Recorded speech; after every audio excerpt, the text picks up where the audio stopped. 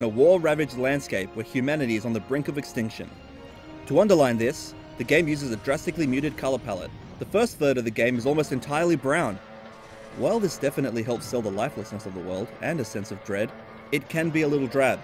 Thankfully, the visual design does change over the course of the game. The graphics themselves aren't quite up to the incredibly high standard of Sony's other big shooter series, Killzone, but the scope of Resistance 3 is a lot bigger.